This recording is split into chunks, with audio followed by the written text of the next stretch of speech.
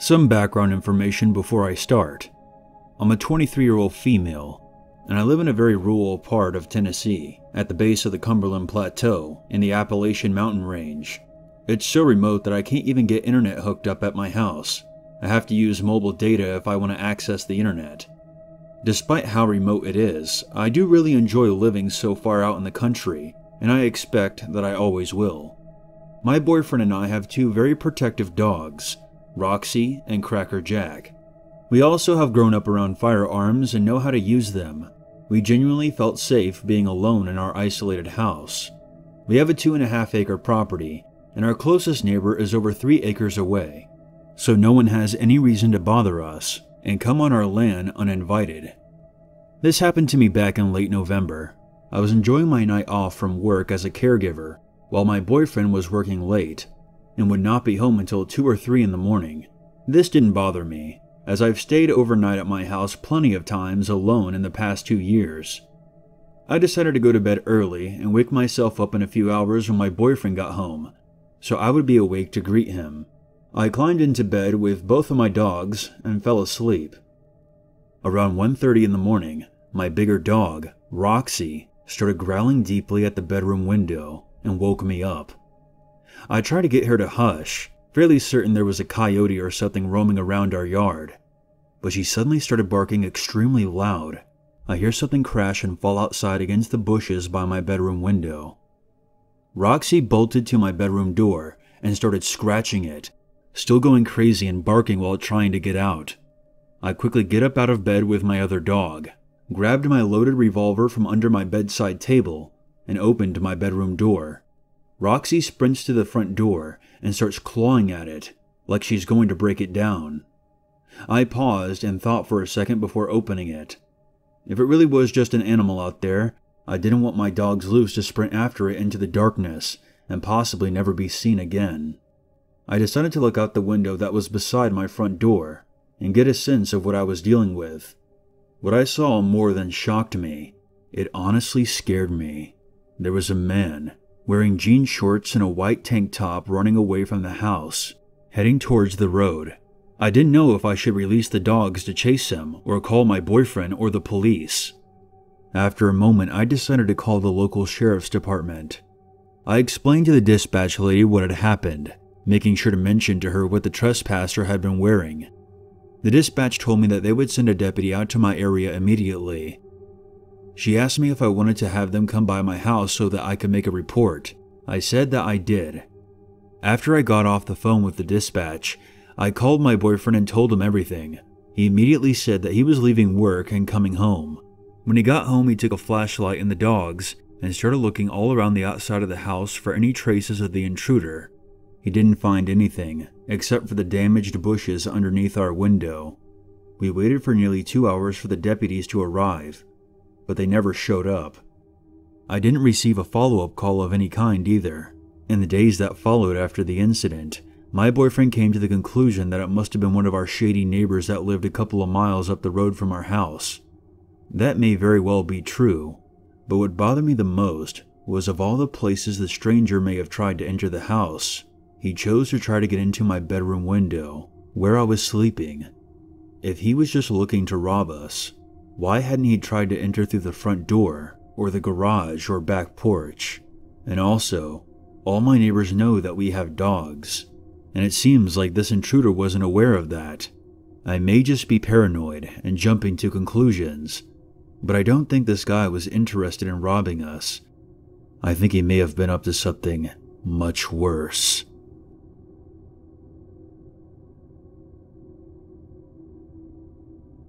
I have a coworker named Paul who was in the Navy back in the 1970s upon the USS Shreveport. We got to talking one day about the perils of being at sea and how in some instances the weather can be the least of your concerns. Paul explained while being stationed on the transport ship, the crew used to be paid in cash every other week, which I found strange as they couldn't exactly go anywhere to spend their money and food was provided. He told me that the sailors would predominantly use their earnings to gamble, and playing cards was the usual method. There were a few individuals on board who acted as loan sharks, and during the week in between payments, would loan out cash with high interest rates. Paul worked as a cook in the mess hall. He was acquainted with another man in his division. We'll call this man Jack. Jack was constantly behind on his debts to the loan sharks. Keep in mind, there was no place on board the ship where the loan sharking sailors couldn't find you. And it's not as though you could seek help from the officers. Jack finally fell so deep into debt, he wasn't going to be able to repay what he owed. And once back on land, the debts were nullified. But the men he owed money to weren't about to let his balance go unforgiven. Every day aboard the ship, the crew would be lined up for roll call. One morning, Jack wasn't in his designated spot. He would never stand there again. The entire ship was searched, but no trace of him was ever found. It's only speculation, but Paul believes that Jack met a grisly end and was thrown overboard. What better place to dispose of a body than over the side of a Navy vessel at night? An investigation was conducted. The crew was questioned, but no proof of foul play was ever uncovered. It was concluded that one way or another, he ended up in the water, and it was ruled an accident. The problem with that theory is that aboard every ship, regardless of the weather or time of day, there's a watchman stationed at the stern of the ship, keeping an eye on things, watching for anyone who's fallen overboard and calling for help. For that poor soul in the water, that vigilant sailor, is their one and only chance for rescue. And if they fail to spot you, you're as good as dead. It's entirely possible that the watchman did not see Jack as he floundered in the waves, but the far more likely scenario was that he was already bound and unconscious or dead before even hitting the water. It makes you wonder how many countless bodies have been tossed overboard, claimed by the sea, and forgotten by history.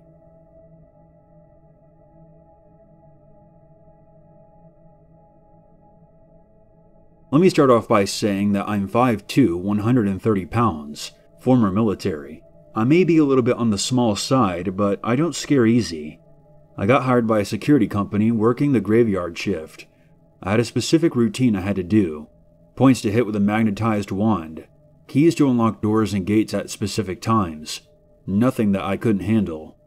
I was already a bit of an insomniac, and driving helped to clear my mind, so the job was almost ideal. After training on a new route for a few days, I was ready to hit it on my own. This specific route took me to the edge of the city, where the warehouses met the country. There was no traffic, and very few light posts. Even the cell service was a bit sketchy. I didn't understand why, but the guy that trained me was part Native American, and didn't care much for the route. I soon understood why. The company cars we drove were hybrids, which were very helpful because I didn't have to stop for gas at all during my route. My night started off normal. I picked up my keys from dispatch, checked the vehicle, and hit most of my points on schedule. I had my work phone and my personal phone in the cup holders of the vehicle, and my giant flashlight on my hip. I made my way to the outskirts of town to hit my next checkpoints. I exited the highway and didn't notice anything unusual. No traffic, no people. The area was dimly lit and quiet as usual. I pulled around the warehouse to the side gate where my checkpoint was. That's when I noticed a dark figure standing under the light post a few yards away.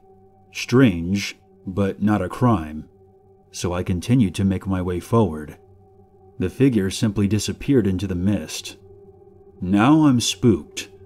I froze. I didn't want to get out of my vehicle, but I didn't want to lose my job either. I talked myself into getting as close as I could to the gate without actually getting out of my car, hitting the checkpoint quick, and getting the hell out of Dodge.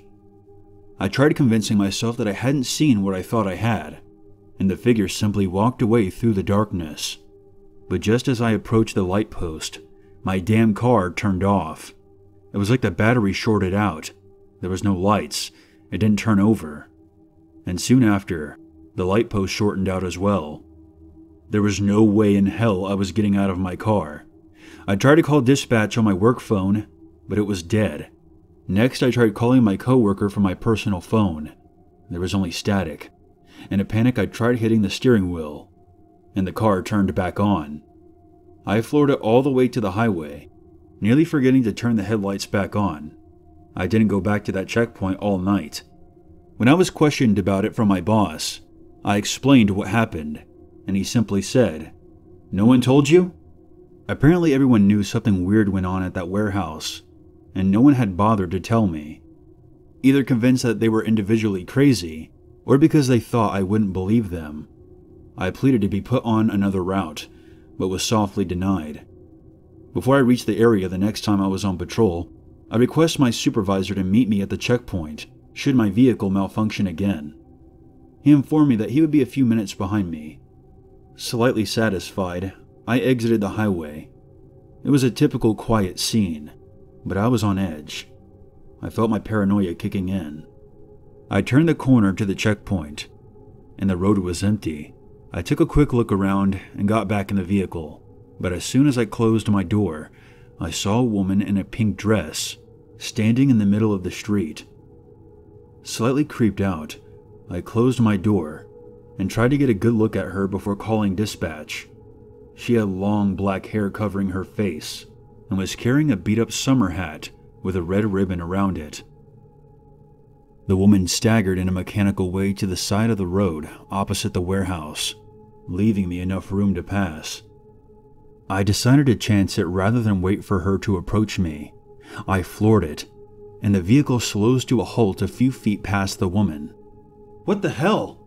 I scream, beyond frustrated, punching the steering wheel, calling my supervisor only to receive no answer. In my rearview mirror, I see the woman walking towards me, and then suddenly disappear. I freaked out and started frantically turning the key, but it still wouldn't start. The woman suddenly appeared at the passenger window. She then screamed like she was a banshee on fire.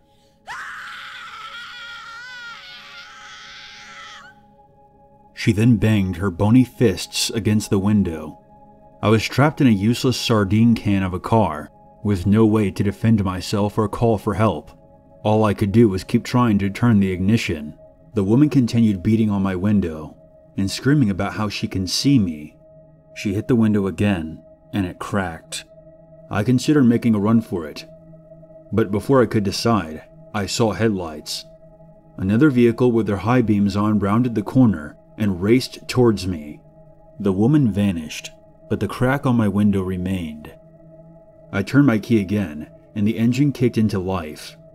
The car that came from around the warehouse turned out to be my supervisor. He then called me up and instructed me to follow him to the nearest gas station so he could check out the damage that was done to the car. Once we got there, he found a few scratch marks down the side of my vehicle, like something had crawled its way up from under it. There were dents in the passenger door like someone had kicked it with a boot, and of course there was the crack in the window. There was no plausible explanation for the damage. We reviewed the security footage from the warehouse and saw my vehicle drive up to the checkpoint in perfect condition. As I began to drive away, the footage went fuzzy. It was only when my supervisor arrived on scene that the security footage resumed. That was more than enough for me. I resigned from my position and decided the day shift was the place to be.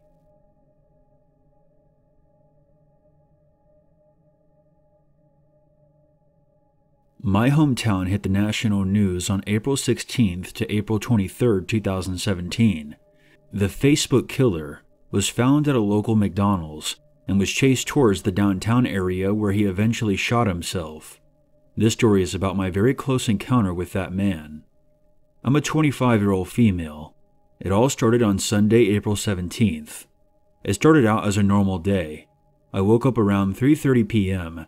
as I worked the night shift at a local fast food restaurant, and I'm not due into work until around 5 p.m. Work continued as normal until my boss got a text from his roommate saying that there was this guy that shot an old man and filmed it on Facebook Live. Because we had been here all night, we hadn't heard of it yet, and there were reports of him being seen in our city at a store that was near the restaurant. Although these reports were unverified, and the police said that there was no reason for them to believe that he was here for sure.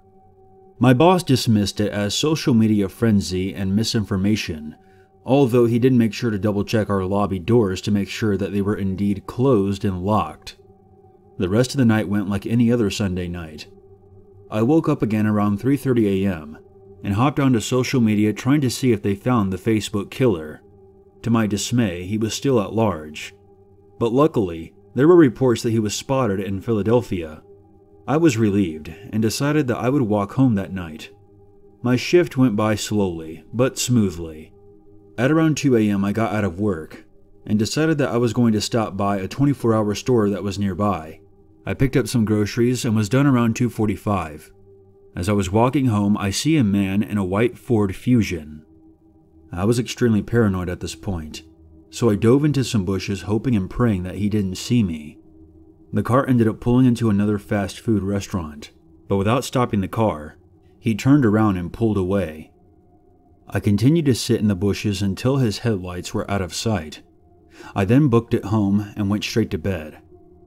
The next morning I woke up and found out that the Facebook killer was seen in my city driving, you guessed it, a white Ford Fusion. He had been spotted the previous night about 500 yards away from where I work. While I was in the bushes the previous night, I had seen him shortly before the police chase started that eventually ended in him taking his own life. I understand that this story may not seem very scary, but to me, it could have meant my life had he seen me. He stated on a Facebook Live video that he was going to kill as many people as he could before the police caught him. In retrospect, I probably should have called the police as soon as I saw that car. But obviously, I wasn't 100% sure it was him at the time. I'm still pretty on edge about it, and I feel very sorry for that poor man that he killed. This man was severely mentally ill, and he should have got the help that he so desperately needed before going off the deep end.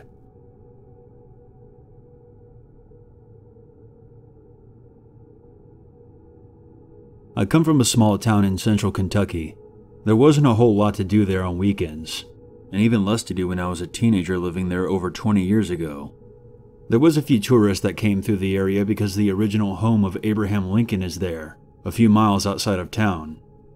The neighboring counties have well-known bourbon distilleries that have tours available during the day. The two major cities in the state were about an hour away. However, for the youth, there isn't much in the way of entertainment. There wasn't a movie theater or even a Walmart in my county. It's a small farming community where you know over half of the people by name and recognize the other half because you've seen them so many times and just haven't been introduced. On the weekends, if there wasn't a home football game on Friday night, we would just ride around in a 2.5-mile loop and stop at one of the 3 spots where the local youth would congregate.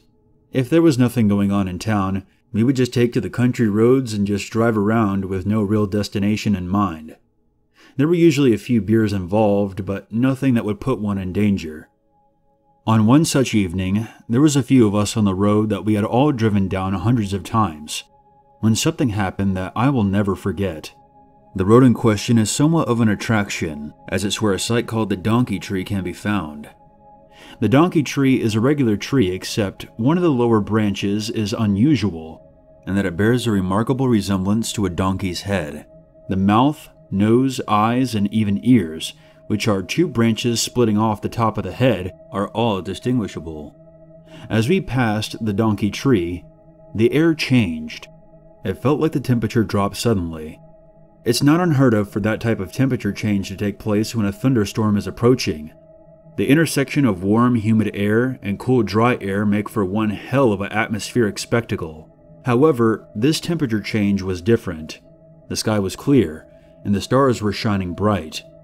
As peculiar as it wasn't something that caused me major alarm. I kept driving in the same direction, and just a bit down the road, we encountered the smell of decomposing flesh. This isn't a very uncommon thing, considering when you grow up in the country, there is always roadkill that stinks until nature can clean up the carcass. There's also the possibility that a head of a livestock had died in the past couple of days, and the farmer who had owned the animal hasn't had the chance to dispose of it properly. It was the strongest decomp smell that I had ever experienced. It was as if it was in the car with us. I sped up the car to try to leave the putrid smell behind us as quickly as possible. After getting a couple hundred feet down the road, I thought I noticed something in the rearview mirror. It was at that point that I saw something that I can only describe as a human head. Only, there wasn't a body. It was only a head that was floating, or chasing us in midair. It was right outside the back window of the car. There are several curves before reaching the end of the road, and every curve I took, the face was right behind us. I couldn't shake it. The eyes were as black as night, and it wore a grin that made my blood freeze. Then, it morphed into a demon head, red face, horns, enlarged canine teeth, but it still had those dark eyes. It changed into more terrifying faces, but by that time it was so much of a blur that I can't even remember them all. It must also be noted that this took place on a short stretch of road, and the time that elapsed was less than a minute from start to finish. My friend in the passenger seat noticed the terrified look on my face and looked back.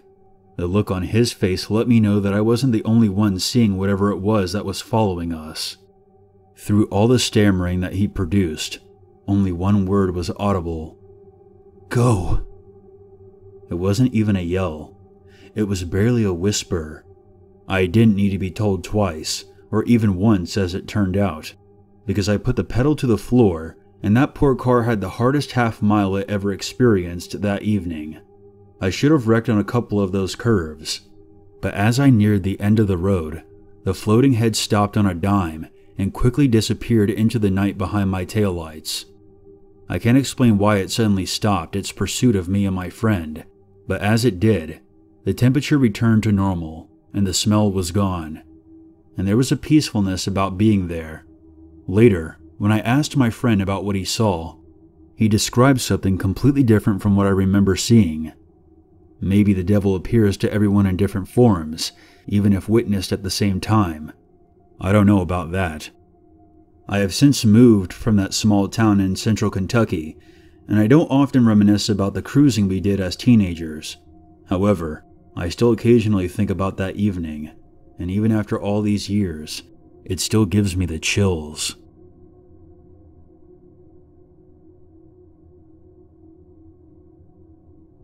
This happened to me last spring. I live in a quiet part of northern London and attend a very academic all-girls school in my neighborhood. Since my school is extremely prestigious, we were required to complete the Bronze Duke of Edinburgh program as part of the school curriculum. When our first ever expedition for Duke of Edinburgh was coming up, we all felt pretty confident about it. But since we were a useless bunch of teenagers, our teachers thought that it would be helpful for us to practice setting up. I didn't like the sound of that at all. It was just so utterly creepy to stay in school overnight on some tiny playing field at the far corner of the campus. The most disturbing part about that field was that it faced an abandoned building. Even though it was separated by a stone wall, it still looked creepy. It was one of the only abandoned houses in the neighborhood, and the fact that it was such an oddity made the situation even worse. We came to school in the evening to practice setting up the tents, and it was kind of weird seeing the school without any students in it. It seemed so much bigger. I was in the same tent as my best friend Kate, because she was assigned to my group for the expedition. As I expected, I was not able to fall asleep easily in the tent, so I just kept going through my phone until it was late, and I was sure that everyone was asleep, including Kate. I started to drift off around 2 a.m., but then it started to rain, and it was in that moment that I understood that I should have been listening to the teacher's explanation of how to correctly put up a tent, because it slowly started to fill up with water. I imagined that we probably hadn't zipped up the outer layer of the tent properly, so I gathered every bit of strength that I had and climbed outside, leaving my phone. I struggled for a while but ended up successfully zipping up the tent. By the time I had finished, I was soaking wet, so I decided to grab a dry hoodie from my PE kit. I made my way over to our PE department, which had been left open in case we needed to use the bathrooms. The halls were pitch black, so I was really creeped out. I went to the changing room, turned on the light, and changed into my dry hoodie. When I pushed down the door handle to leave, for some reason I found that it was stuck and wouldn't budge. It felt as if someone was holding the handle on the other side. So being my 14-year-old self, I asked quietly, "Hello?" No response. I then asked in a very firm and clear voice, sounding braver than I felt, "Is there anybody there?" Again. There was no response. I started wiggling the door handle so hard that it came off in my hand. At this point, the lights went out in the changing room. The situation seemed as though it was straight out of a horror film. But reality was catching up to me as I understood that somebody really was on the other side of the door, because the light switch in the changing rooms was outside. I was about to have a panic attack, so without thinking, I started banging on the door and kicking while screaming "help" at the top of my lungs, desperately hoping that a teacher or a security guard would hear me. I think it only angered the person, as I saw part of the door which the handle was screwed onto slowly begin to turn. I immediately ran to the other side of the changing room and locked myself in one of the shower stalls, which was really the only place that made sense to hide. As soon as I locked the stall behind me, I heard the door opening and heavy footsteps entering the room. I suspected that it was a man. I tried to silence my breathing with my hand, but I don't think I did a very good job, as the footsteps soon stopped right outside my shower stall. At first, I couldn't quite comprehend what he might be doing, but then I saw an eye glaring at me through one of the gaps between the door hinges. That was the most scared I had ever been in my life. I screamed like there was no tomorrow. I swung the door open as hard as I could, smashing the man in the face. I ran out of the changing room and down the hallway while screaming so loudly, my own ears began to ring. The building was about 20 meters away from the playing field, but I remember as clear as day while I was running away, I turned around and saw a figure in a dark hoodie, so I ran as fast as I could while screaming at the top of my lungs, which woke up most of the people that were sleeping in the tents. I had a panic attack and couldn't breathe correctly for about 10 minutes. I later explained to the teachers what happened. They called the police, but the man was never found, probably because I had given him plenty of time to escape. Everyone was sent straight home after that. I suspect whoever he was, he had been watching us from the abandoned building across the way. That night still haunts me to this day. When I was 12, my family lived in an isolated house deep in the woods. I remember that it was December, just before Christmas, and we were gathered around the Christmas tree in the living room watching TV. At maybe around 10 o'clock, I decided to go to bed. My bedroom was on the ground floor, while everyone else's was upstairs. I remember I fell asleep without much trouble, but later on that night I awoke, seemingly for no reason at all. I rolled over to face the window that sat next to my bed. The side of the house where my window faced was pressed right up against the trees. For anyone to look inside, they would have to walk through the undergrowth and duck under some branches just to come close. That was the reason that I didn't have curtains. I figured that there was no point. When I woke up, a terrible, vulnerable feeling washed over me right then. A feeling that I had never experienced before next to that window. It felt as if I was being watched. There was no light on in my room, but likewise there was nothing illuminating outside my window either. I stared out the window for a few moments, and then I sat up. I thought, and it was just a thought, that I saw a shuffle of movement outside when I sat up, but I didn't hear anything. After another moment, I laid back down, and even though I felt uneasy, I drifted off to sleep. A short time later, I don't know exactly how long, I woke up again, this time because I was freezing cold. I shivered, rolled over, and climbed out of bed. I suppose I had already forgotten about the feeling I had earlier. I left my room, walked down the hallway without turning on any lights, and entered the kitchen. As I made the turn into the breakfast area, I felt a freezing cold breeze on my face. That's when I literally froze in my tracks.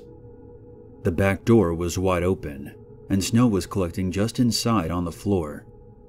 I saw the faint outline of tracks leading in, but none walking away. There was a ringing sensation in my ears, and for a few moments I found myself completely unable to move, even just to turn around. That's when I heard the slow, quiet turning of the door handle to my right, which led into the laundry room. I don't know exactly why I ran to the gun in the closet instead of upstairs into my parents' room, but that was the first thought in my head. Get a gun. defend myself. I took my hunting rifle from my closet and raised it just as my parents had taught me. The gun was not loaded, but I figured the rifle alone would be enough to scare off the intruder. I saw a dark figure peek around the entrance to the kitchen. I couldn't make out any details, only that it was an adult. I'm not sure how well the figure could see me, but I stammered out, I have a gun." What the figure said next, I can remember clearly to this day. In a happy, sing-song voice, the person clearly spoke my first name and then added, "I'm not going to hurt you. I'd never hurt you." I didn't recognize the voice. I had no idea who it was, but he knew me. I screamed like I was on fire. I dropped my gun and sprinted back to my room. I locked the door and hurled myself under the bed. I heard the man calling my name as he followed me down the hallway and made his way outside of my bedroom door. That's when I heard my father scream from the top of the stairs. I heard the intruder bolt back down the hall and out the door into the snowy night. It took a while for me to calm down enough to go and unlock the door for my parents. For a while, my parents pretended not to know who he was. But a few years later, when I was older, my dad admitted to me that the man was a former friend of his and had taken a special interest in me. He had repeatedly asked my father if he could take me out to go shopping or for ice cream. When my father refused, he started stalking me around our own property. I never had a clue about any of this. My parents called the police and pressed charges, but if the man was ever caught, I never heard. I ask my parents about him every once in a while, and they always say, "It's over. Don't worry." This story is not my own. It was told to me by a close friend. Back in 2012, when my friend was 13, he and his family owned a small farm in the middle of a Native American reservation, nestled among a small community of other natives. One night in July, they were having a family gathering. They gathered around a bonfire in one of the back fields and told stories of their heritage and legends that had been passed down through the family for generations. My friend, who I'll refer to as John, eventually turned in for the night with a handful of his cousins. John hadn't been asleep for very long when he heard a manic commotion from one of the barns. He heard the horses screaming, panicking, and kicking against the walls of their pens. He opened the RV door and looked out towards the barn and saw that his father and uncles had sprinted that way already, weapons ready. They called out to the boys to remain in the RV with the doors closed. Before his family could even arrive at the barn, the noise stopped. And once they got to the doors and entered, there was no sound of gunfire. John and his cousins waited by the window for a few minutes, and when the adults left the barn, they were all speaking softly in grave voices to each other. They slammed the barn doors shut and bolted them and patrolled the grounds until daybreak. John remembers watching them circle the property for a while before finally falling asleep. His father was very distant over the next few days and refused to let John enter the barn or tell him what exactly happened. Being 13, as the days went on, John forgot all about the incident, even though most of his family lingered at the farm until long after they intended to. The following week, after the family had left and the barn had been reopened, conspicuously absent of any horses, John began to notice a dark figure that would be seen lingering at the edge of their property, right where the fences ended, staring silently at the farm. Once he got close enough to the figure with binoculars to make out that it was wearing traditional native garbs, much like a shaman or a healer would wear. He never had any desire to move closer to get a better look. He would tell his parents about it, but they would always silence him immediately and tell him not to speak of it, to ignore it completely. After a while, it became difficult to ignore, however, because it would start appearing closer and closer to the house, showing up on the property, within the fence, always staring at the house. John never saw it coming or going, always just standing dead still. The family didn't discuss it, but John could tell that they all had it on their minds. Everyone was on edge, irritable, and seemed on the verge of panic. His father cut himself off from the family after a short while and almost never left his bedroom. A short time later, John started having horrific nightmares. Each time, he was slaughtered, torn to pieces while still alive, unable to defend himself. Once he awoke from one of those nightmares, convinced the dark figure was standing just outside his window, peering in at him. His siblings admitted to having nightmares as well, so they went into their father's room to speak to him. John recalled the look of hopelessness in his father's eyes. For the very first time, he acknowledged the figure. He told them the thing wanted them to fear it, but if they collectively ignored it, it would leave. That night, John awoke to find his brothers already awake and sitting up in bed, staring at the bedroom door. John could hear a low growling coming from behind it, and then, so slowly he could barely see it happening, the door swung open. Through the door, from the darkness, came the tip of a snout, then a mouth with rows of fangs. It wasn't low to the ground like a normal animal would be. It was much higher up, maybe shoulder height for an average man. John ducked under the covers, attempting to ignore it, but his brothers continued to stare. They later told him a beast, similar to a wolf or a coyote, entered the room, on its hind legs, staring at each of the beds. John's youngest brother screamed, and when he did, the thing seemed to fall over backwards, like it was being folded in half. But regardless, it landed on its legs and sprinted out the door. John heard his father's shotgun go off so close by, his teeth rattled. There was the sound of the front door being wrenched open and something tearing across the lawn, and then there was only silence. John and his brothers were crying when his father came back in. He then gathered them up and told them that they were all leaving and going to stay at their uncle's house for a while. They were never able to get any kind of explanation out of him as to what he saw that night.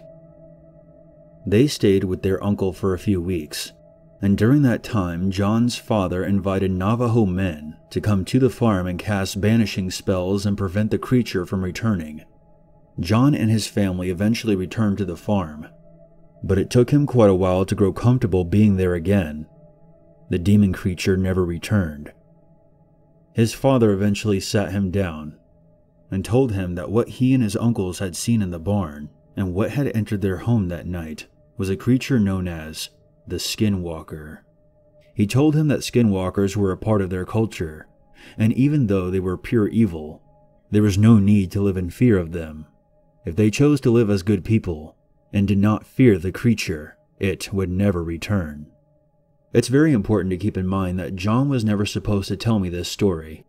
The Native Americans take Skinwalker legends very serious, and speaking of them in any way is practically attracting them to you. Many of you will not believe this story, and that's fine. I'd definitely rather live in a world where these things don't exist, but I do have to emphasize the respect I have for my friend. I know him very well, and I trust him, and for him to speak openly of this experience took quite a lot of guts. I guess if I had a parting message, it would be to really respect the Native American culture. They have this almost magical grandeur about them. They have faced genocide and had their lands ripped from them, and they're still around, and still hold their culture and religion very close to them, and lead incredibly spiritual lives. I personally think that's worth a lot of respect. In late October of 2017, I decided to take a trip to Japan, just for the sake of escaping the rat race and having an adventure and experiencing something new. I flew out of Heathrow and landed in Tokyo. I had 2 weeks to spend by myself just traveling Japan and seeing the sights. After the first 3 days of exploring the cities, I decided to hit a few local tourist hotspots. One being a particularly well-known forest, where people are known to enter and never return. Upon entering this forest, the first thing I noticed was the sensation of how heavy the air was, and how it felt very oppressive and cold.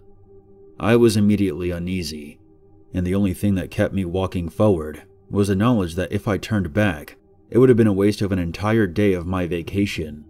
There were moments when I forgot how uncomfortable I was, and occasionally I was able to admire the place for its beauty and peaceful nature. The forest was much too large to explore in its entirety. I decided to hike for about an hour on the main path, then return on a different path. I was very apprehensive about getting lost. After a while, I sat down in a sunny spot, unpacked my bag, and began to eat the food that I had brought with me. I was nearly finished when a Japanese man appeared from the woods right next to me, as though he had been hiding there. He was wearing a business attire with a shirt and tie, but he looked very disheveled and confused. We looked at each other for a moment before I stood up and extended my hand and said, "Konnichiwa." The man clearly didn't expect to run into anybody, but he gave me a nervous smile in return and shook my hand. He knew some English and I knew a passable amount of Japanese, so we sat down and had a short conversation. I didn't pry into what he was doing there, but he asked me where I was visiting from, and we spoke about my home country of England for a while. After the conversation ended, I asked him in Japanese if he was okay, and if he needed help. He stood straight up and smiled at me and nodded, saying in broken English, "This is beautiful place. Enjoy it for me, please." Then he walked off. The tone of his voice gave me the chills. Now a part of me wanted to run after him and stop him, grab him and keep talking to him, and perhaps persuade him to leave this forest with me. But another part of me was reluctant to get involved. I sat there, wondering who I was to interfere with this man's life. I sat for an hour, hoping the man would return, but he never did. I packed up my belongings, returned to the path, and headed back the way I came, deciding I just wanted to leave. As the sky began to grow dark, the weight of the forest's grim reputation started to weigh heavily on my shoulders. I began to move quicker. When I was nearly out, I stopped as though I hit a brick wall. At this point, it was almost completely dark, and there was still no sign of the man that I had spoken to before. Part of me tried to assure myself that he had taken another path, but the more rational side of me knew that wasn't the case. I pulled out my flashlight and made my way back into the woods. I continued back up the path at a brisk walk, occasionally calling out, "Konnichiwa," and shining my light around to signal him. When I got to the tree that I had been sitting at for lunch, my heart sank. A single string had been tied to one of the branches and led off into the trees. That string hadn't been there earlier. I swallowed the lump in my throat, and I carefully placed my index finger and thumb on the string and followed it into the woods. I had a sense that I knew what I was going to find, but I continued on anyway. Not out of any sick sense of morbid curiosity, but because I wanted to know for sure. I wanted to be able to tell someone with certainty what happened. I followed the string for a couple of minutes. When I paused, in the darkness ahead of me, I heard a faint crying. It was honestly so quiet that I couldn't tell if it was an animal or a human. I waved my flashlight around and called out cautiously, "Konnichiwa." That's when the string started to violently shake. An enormous roar made my eardrums ring. I then heard a shuffle, as if something huge was finding its feet. Against the glare of the flashlight, I saw two pale eyes reflecting back at me. I then ran. I ran for my life. When I hit the path again, I didn't slow down. I tore out of that forest like every demon in hell was after me. When I escaped the trees, I ran to my car and slammed the door shut behind me. I sat there in the driver's seat breathing heavily. I then started to cry for I don't even know how long. Time was irrelevant to me. I felt an obligation to report the incident to someone, so I drove to the nearest police station and I told them everything about my encounter and the conversation I had with the man and how I tried to go back for him. I never heard back from the cops. Since returning home, I've checked the website for the latest victims found in those woods, but since I never got his name, I don't know whether or not he was found.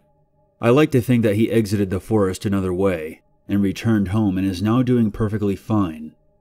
I don't know what kind of creature I encountered in those woods, but it was the scariest moment of my life, and I wouldn't wish it on anyone else. When my mom was 17, she and my grandparents went for a hike in the Belanglo State Forest in Australia.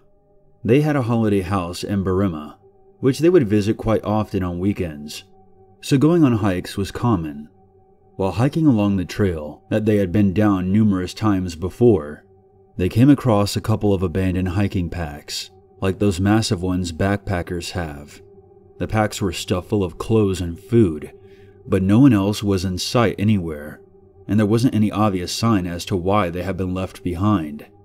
This was in the early 90s, before cell phones were common, so they couldn't contact a ranger to come and have a look at them.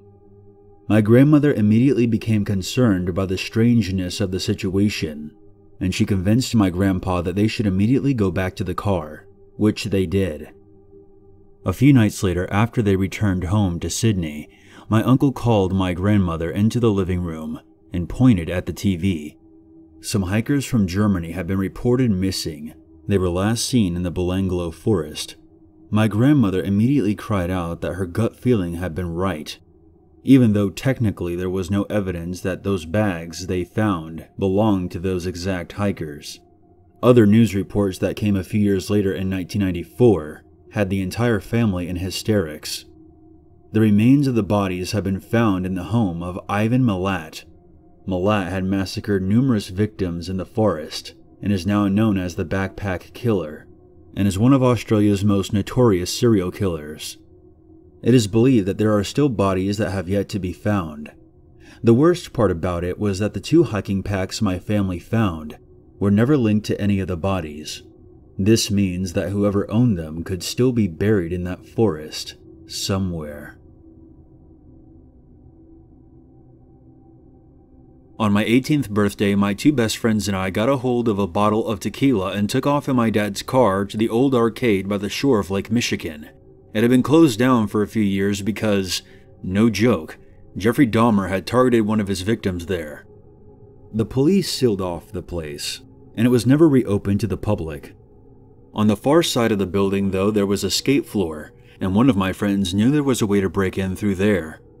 Our plan was to get drunk and skate around before heading to the arcade. We knew we couldn't play any of the games because the power was out, but we thought it would be cool to look around for old prizes and souvenirs.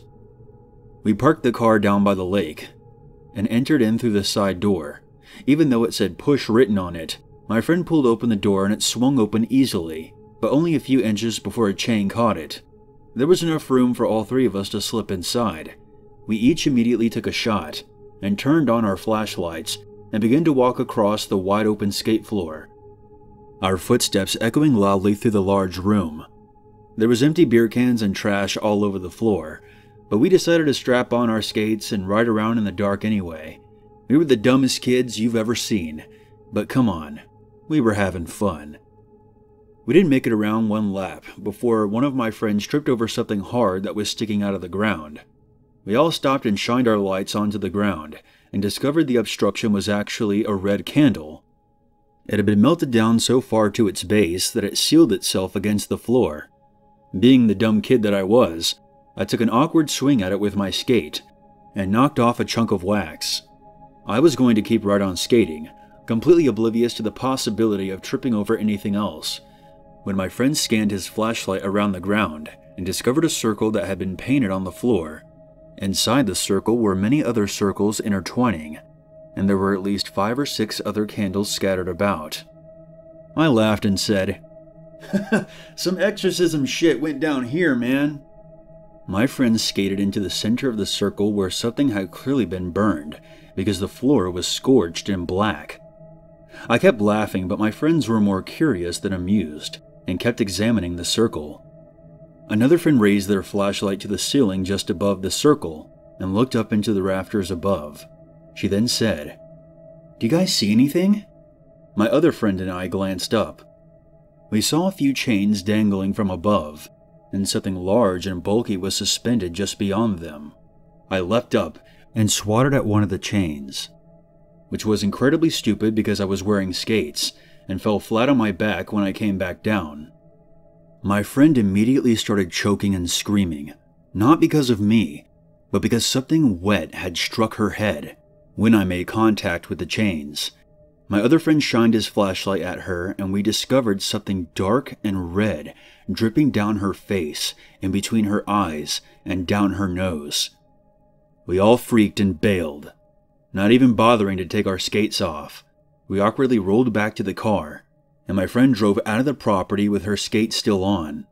She insisted that someone had followed us across the property and that she heard heavy footsteps pursuing us. I don't recall hearing anything, but I was pretty buzzed at that point.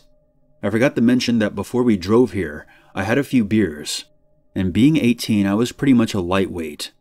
Unbelievably, we made it home safely that night without crashing. In total, we were at the place less than 20 minutes. That building is gone now, demolished, so whatever was there is long gone now. But that begs the question, what exactly was being suspended from the roof? I'll never be able to answer that question, but I do have a very strong suspicion that the dark red liquid that struck my friend in the face was blood. I'm part of an all-female roller derby league. I would wake up at 6, skate around the local basketball court for about 40 minutes, hit the gym, then meet my team around 8. To be a champion at this sport, you have to be more than just fast. You have to be made of stone, and you have to be prepared to knock somebody down at a moment's notice. I've been with the Flying Banshees for about 3 years now. We were at a match against our most hated opponents. It was at this incredibly old and run-down roller rink. As we were tearing around the court, the lights would often flicker on and off like strobe lights. Add the occasional trickle of water from the leaky roof above, and it was by far the most dangerous course we had ever skated on. We really should have called off the match before it even started, but we hadn't driven 3 hours just to quit. Normally, before we start skating, there's a coordinator who checks us over to make sure that we're not carrying anything dangerous or illegal on our person. It's no joke. I recall one time someone had hid a razor blade in their elbow pads. Apparently that day, no one checked the other team, because halfway through the match, as I'm flying around the rink, trying to put some points on the board, I accidentally flew right into a girl on the opposing team, and she hit the ground hard. I didn't hear the whistle, so I kept right on going. You don't get into a sport like this without having to eat some floor sometimes. I've been flattened a few times now, but I always get right up and get right back into the game.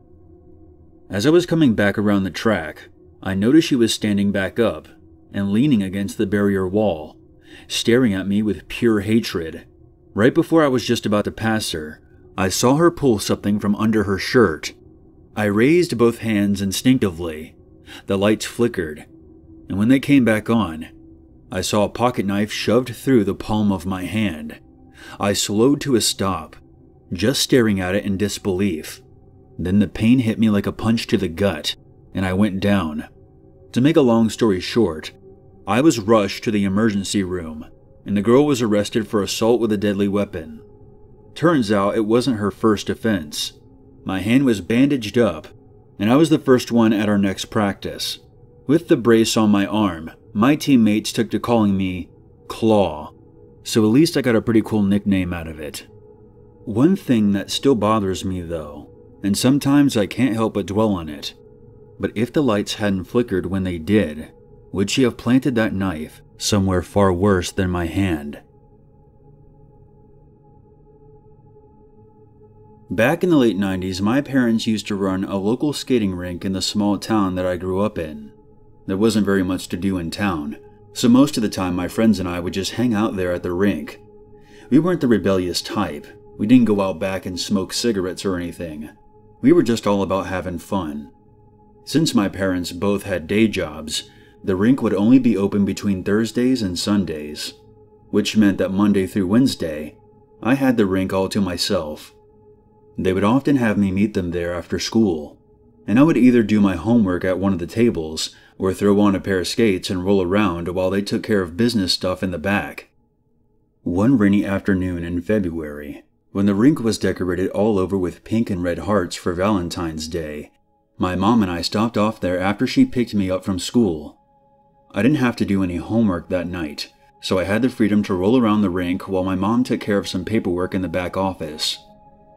As I was out on the skating floor doing laps while the Bee Gees were playing over the PA system, I noticed what looked like the silhouette of a person ducking behind the barricade. The lighting wasn't very good. Since the place was technically closed, only about half of the overhead lights were on. I was used to skating in the semi-darkness, but I would be lying to you if I said that it was completely safe. There were plenty of isolated spots where I couldn't see just beyond the barricade. Me being a dumb kid, I ignored the possibility of a creepy figure crouching in the darkness and just kept on skating. A few minutes later, I made for the side of the rink to step off the skate floor, when an arm shot out from behind the barricade and grabbed my face. A hand wrapped around my face and covered my eyes and mouth. Seconds later, I felt another arm wrap around my neck in a chokehold. My skates flew out from beneath me as I was being dragged sideways, my legs dragging behind me. I couldn't regain my balance because the wheels of the skates kept sliding around beneath me. Had the intruder continued to drag me, I probably wouldn't have been able to escape, but for whatever reason he lifted me off the ground, maybe to get a better grip on me, and my feet left the floor. I took advantage of that moment to kick the guy as hard as I could, and my skate connected with his shin. The guy cursed and stopped in his tracks, and I kicked him again. He released me, and by a miracle I landed directly on my skates and shot away like a bird, flying across the skate floor to the other side of the rink. I glanced behind me to see the figure exiting out of the back door, holding his leg. A minute or so later, I explained to my mom through a river of tears what had just happened. She immediately locked down the building and called the police. To make a long story short, the cops never found who the would-be kidnapper was. I couldn't give a very clear description of him, because it all took place in one of the darkest areas of the rink. Needless to say, this put a stop to my after-school skating sessions for a while. After the incident, we made it a point to check out the place more often and to make sure all the doors were locked and secured. About 5 years later, my parents ended up selling the roller rink. It was just too much for them to handle on top of already having full-time jobs. People have always asked me why I didn't bite or scream or fight back. Well, in that moment, I was honestly so shocked that for a few seconds I didn't even know how to react. I'm glad I had the clarity of mind to kick out when I did, or else who knows what would have became of me. Despite the terrible experience, I hated watching the place being torn down a few years after we sold it to make way for a new subdivision. Something that has always stuck with me over the years, something that I was too young to realize at the time, was that the kidnapper must have known that I sometimes skated in the rink alone. I sometimes wonder, how many times was I skating by myself, unaware that someone was watching me from the shadows? My twin sister and I rent a small house at the end of a cul-de-sac. Beyond the tree line in our backyard is a chain-link fence, and behind that fence is a closed-down Toys R Us store. Now, I don't recommend that anyone else try this, as it's technically trespassing, but ours is a unique situation, and we couldn't resist taking advantage of it. When big franchise stores go out of business, they liquidate all their stock. Most of it gets heavily discounted for the sake of clearing the shelves, while some of the nicer stuff gets packed up and shipped off to warehouses, where I'm sure they will be sold online, but quite a bit of it is just junked. My sister and I would just watch as employees would exit out of the back and dump load after load of merchandise into the dumpsters. Keep in mind that none of it is great quality stuff. In fact, it's mostly cheap stuff. But the way I see it, once it's in the dumpster, it's trash, and it's free. After business hours, my sister and I would wheel our rolling suitcase back through the trees, sneak through the opening in the fence, and go dumpster diving. We found a few neat things, mostly posters and displays for video games, some cheap action figures and dolls, and a few board games and damaged boxes. We would collect it all, put it all in our suitcases, then head back home. Now, given that we are in our 20s, we knew that we shouldn't have been doing this, but we couldn't resist saving all this cool stuff that was just going to rot away in a landfill anyway. Most of it we kept, and some we gave away to friends, but we didn't resell any of it online or anything. After we had gone dumpster diving about 7 or 8 times, I was getting tired of it. There's always actual trash in the dumpster as well that we would have to sort through, including old food. Ugh. I once had a fly buzz right into my mouth. Needless to say, I was ready to call it quits on the whole thing, but my sister pressured me into doing it one last time. Normally, we would go at dusk, stay for about 20 minutes or so, and then leave. We didn't like going after nightfall because then we would need flashlights, and that would draw too much attention to ourselves. The final time we went was already after dark, mostly because I had procrastinated as I didn't really want to go. When my sister and I slipped through the opening in the fence, I handed her one of those tiny keychain flashlights and told her to keep it handy while she looked around. She hopped into the dumpster and started digging through the junk, which I recall was just mostly shelving and a few of those plastic displays for posters. I was casually pacing back and forth, watching the area around us, and taking the stuff she handed to me and tossing it into a bag. For the record, neither of us had been drinking. We weren't carrying any weapons, and we weren't acting obnoxious and drawing attention to ourselves. We were barely talking. Yeah, we were trespassing. But that alone isn't enough of a crime for what was about to come. After about 10 minutes, I told my sister that it was time to go. She was making too much noise shifting around those shelves, and I was worried about getting caught. I was zipping up the bag when I heard the chain link fence rattle back around where the opening was. Now, in retrospect, this may have had nothing to do with what was about to happen, but a part of me still thinks it's connected.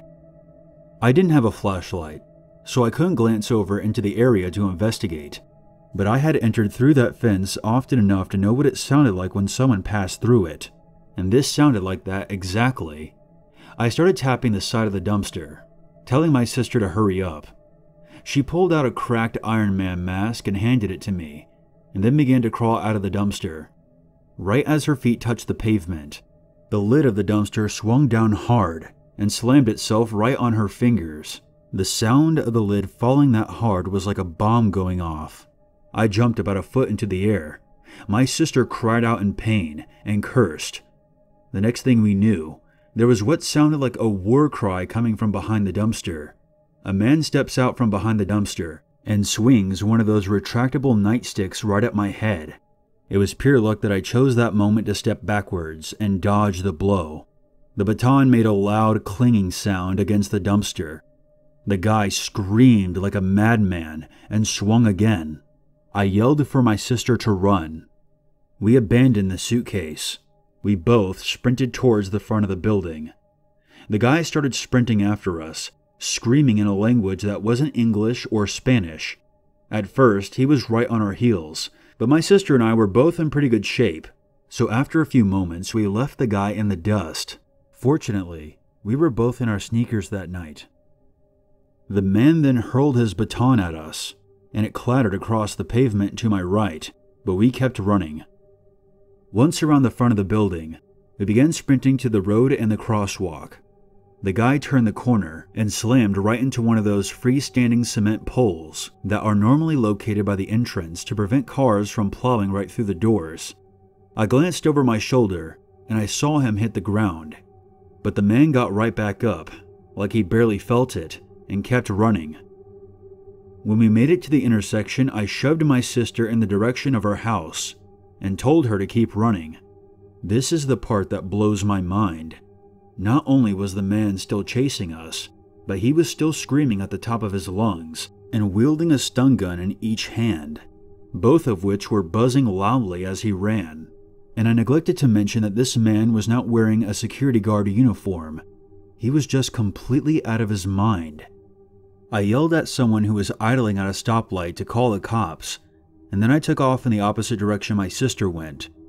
Fortunately, after I crossed the road and ran down a few back alleys, I ended up losing him, but I could still hear him screaming. I doubled back as I watched him run in between parked cars up and down the street, clearly furious that he had lost me. Then, I kid you not, one of his sleeves caught fire. My guess is that one of the stun guns made contact and ignited it. I cut back around a gas station and made for home. As I heard the sirens approaching in the distance, When I got home, I discovered that my sister was safe, although one of her fingers were broken, and she ended up losing 2 of her fingernails thanks to the dumpster lid. I know this story is kind of comical now looking back, but as it was happening, it was terrifying and incredibly surreal. This guy was dressed in a hoodie and jeans and reeked of sweat. He clearly was not a security guard or anything. He didn't announce himself before approaching us. He just immediately started attacking us, and I have a horrifying gut feeling that he may have killed us had we not chosen to run immediately.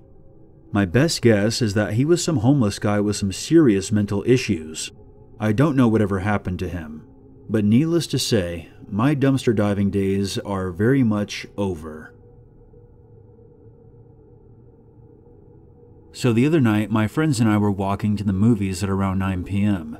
As we were heading through the plaza where the theater was located, I decided to stop and have a smoke in front of the empty storefront that used to be Toys R Us. My friends all paused to wait for me and pulled out their phones, while I lazily peered through the window into the darkened store. I noticed the front doors were locked with chains and a padlock on the outside, and I considered how weird that was, securing it from the outside where someone could easily break the lock and go inside. As I looked past my reflection and let my eyes wander down the rows of empty shelves, I noticed a glimmer of light from down one of the aisles. I moved a few steps over and tried to get a better look at what it was, and when I noticed it again, I realized it wasn't a source. It was a reflection. 2 points of reflected light were staring back at me, like eyes from deep in the back of the store. I spoke aloud. "What? No way!"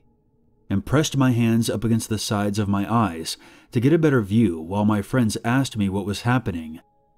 The eyes shifted, then vanished, only for a second, before reappearing in a new spot a few feet away. I knocked on the window and called out to my friends, "Hey, there's someone in there trying to freak me out."